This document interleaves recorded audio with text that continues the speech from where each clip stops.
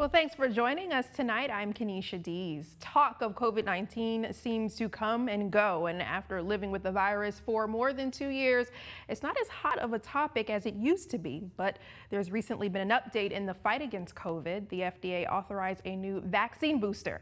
Our Nixon Norman is live in the studio. Nixon, what's the latest? Kenesha, of course, just as the virus itself has been a major topic of conversation, so have the vaccines aimed to fight COVID-19. People have had many questions about the various COVID vaccines and boosters, but here's more about the most recent vaccine approved by the FDA.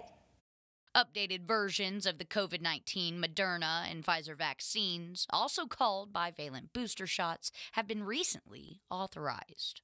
The FDA has an emergency use authorization for the bivalent vaccine. You may be wondering, with all the vaccines and boosters out there, why on earth do we need another one?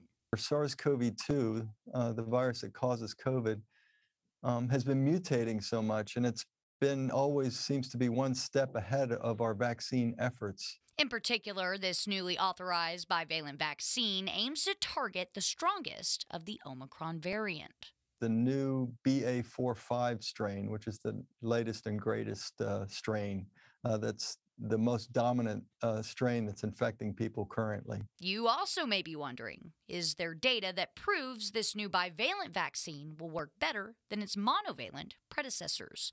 While there isn't any data in humans right now. Correct. There are no human data right now with this vaccine, although those are coming up very soon. There's still data that proves this. The other data is in mice, and in mice, it worked better when you gave this new strain of vaccine, and then the mice were challenged with the BA.4/5 virus. And this form of experimentation and data collection isn't rare.